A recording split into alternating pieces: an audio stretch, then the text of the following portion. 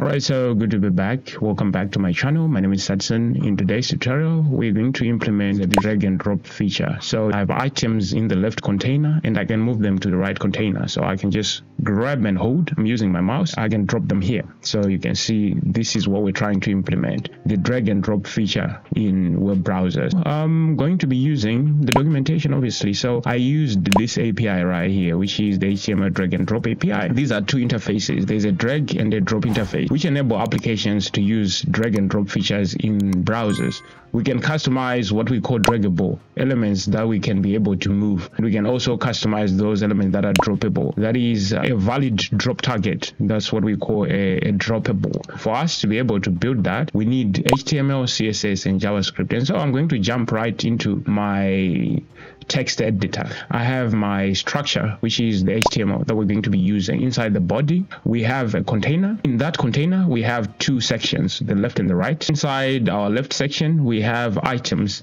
Item 1 to 5, they are inside the left section. If I hover over an element and I try to drag it, it's draggable. This is possible because of this attribute right here, which is draggable true. You have to pass this attribute on your element that you intend to drag. By the way, I'm going to leave a link to the GitHub repo for this source code. CSS is quite straightforward. I had to do a browser reset right here. By the way, I'm nesting my rules, my CSS rules right here. It's possible with the latest versions of CSS. You can just look at the code and try and figure out what's happening. Our focus is not on HTML and CSS. That's why I'm not spending a lot of time on CSS and HTML. I had to link my CSS up here. You can see it's linked right here. I had to link my JavaScript down here, which is the main.js. And so right now, let's get into our JavaScript file and start working on that functionality. For us to be able to do that, we need to select our draggable and droppable elements first. So I'm going to say const items right here.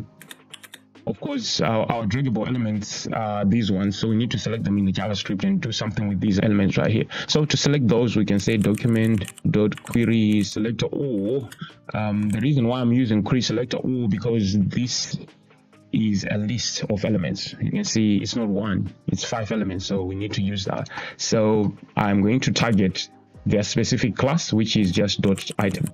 And if you check this out, you see this is their class. So that's why I had to apply a class name to each one of these elements so that we can target them in our JavaScript. Okay, so I can log this to the console to see whether I'm getting those items. And if I save, I'm going to open to inspect this and then check out. You can see we have our node list right here, so which means we're getting our elements, and so we're good. We have draggable elements right here, and our droppable elements are going to be 2. It's this section, left section and the right section. So we're going to make these 2 sections droppable targets, and so for us to select them, we're also going to use their class names. So I'm going to start with the left one. By the way, these arbitrary names, you can name this whatever you want.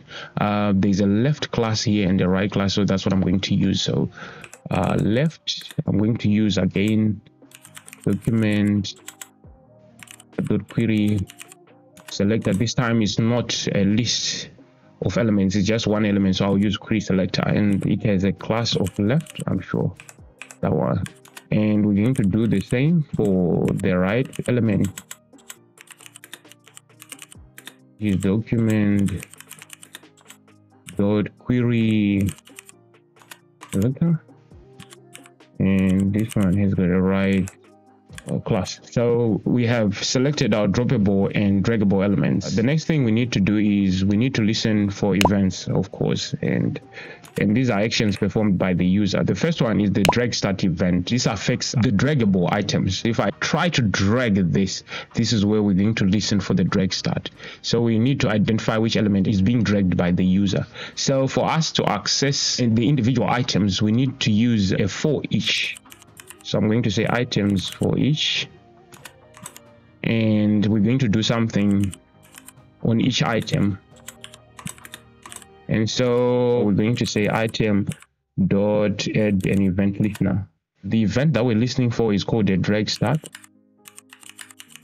By the way, I'm not making this up, this dragstart. It's in the documentation, so you can just go to the documentation and see here, dragstart right here. The user starts dragging an item, so you're targeting each item and check whether it's being dragged or not. So we're going to fire a callback right here, which is going to take an event object, E for the event object, we need to identify the element which is being dragged using its ID. So we have IDs right here which are unique. So how do we get hold of that element ID? We have an interface right here which we can use. So I'm going to use this data transfer interface. So the data transfer object is used to hold any data transferred between contexts, so such as drag and drop operation. Yeah, so that's one of the contexts where I can use this data transfer object. So that's the one that I'm going to use. So to use that, I access it via this event object that we passed here. So I can say dot data transfer. By the way, you can see the camel casing here, and on that object there is a method called set data.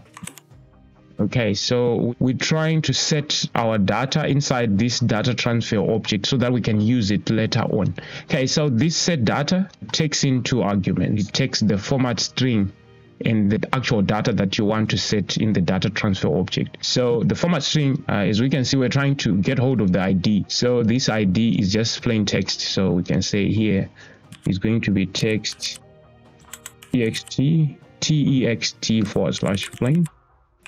And the second argument is going to be the actual data, which we can access via e.target .id, which is the identity of this right here. We're accessing this attribute here, and so that's what we're getting hold, and we are setting it in this data transfer object, and we're going to use it later on in our application. After we get the ID of the element that we're trying to drag, the next event that we're going to listen to is the drag over event, right? This is going to target the droppable element. The droppable element is just a valid drop target, and so in our application, our valid drop targets are going to be these two containers, the left and the right container. Outside of that, that's going to be an invalid drop target. So for us to do that, we need to select these two elements right here, left and right. So for us to select these two, I'm going to create a container to hold these two. So I'm going to call it section, and it's going to be an array which is going to hold the left section and the right section. By the way, I'm getting these variable left and right from these two variables up here. So we have that. We can say sections dot for each. So for each section dot add an event listener, and this event listener is going to listen to a drag over. By the way, I'm also not making this up, it's in the documentation, you can go and check it out right here. Drag over, a dragged item is being dragged over a valid drop point, and so we can listen for that, and then we can fire this callback function, which is going to take the event and do something. So what do we intend to happen? Let's say somebody here drags this item over the right section or the left section. The default behavior, if I grab this over and I try and drag it to this right section, you can see it's not allowed. There is a prohibited sign on that, similar with the outside. So we need to make this a droppable area. So how do we do that? We just prevent the default, and so here we can say e.prevent default. So if I'm to save that and check this out now, if I drag this to this, now it's no longer giving me that prohibited sign, right? It's showing me that it's possible to drag elements over here. But outside, of course, now I'm getting that, but inside these two elements, it's possible to drop elements here. So that's what we have to do right here, right? And then last but not least, we have to listen to the drop event. What should happen if I drop an element inside these valid drop targets? This right is a valid drop target, the left is also a valid drop target. This should be inside this for each right here. We can say section dot add an event listener. The event that we're listening for is the drop event. Again, I'm not making this up, you can check this, it's in the documentation right here. The drop, an item is dropped on a valid drop target. So we're going to fire a callback function right here, which is going to take an E again, which is the event object. And so the browser might have its own default behavior, so we need to prevent that default behavior first. We need to extract the data that we set in this data transfer. So to extract that, I'm going to store that in a variable. You can name this variable whatever you want, but I'm going to call it ID. And so we're going to say e.datatransfer, and then dot. This time we're getting the data, so it has a get data method. Up here it was set data, but now we're getting the data, and so it takes the format of the data that you set up here. So it's text /plain, just like that. And now we have this ID, so we can check it out by logging into the console and see whether it's working. So let's see whether we're getting the IDs of these elements that we're trying to drag and drop.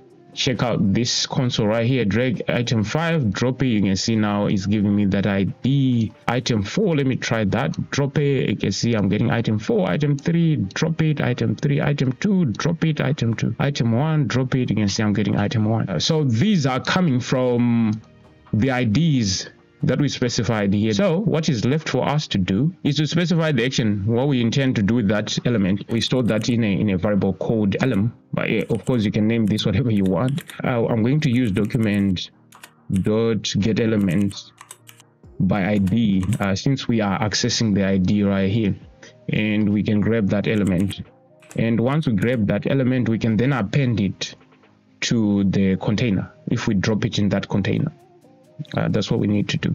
So we can say section dot append a child, and that child is going to be the element.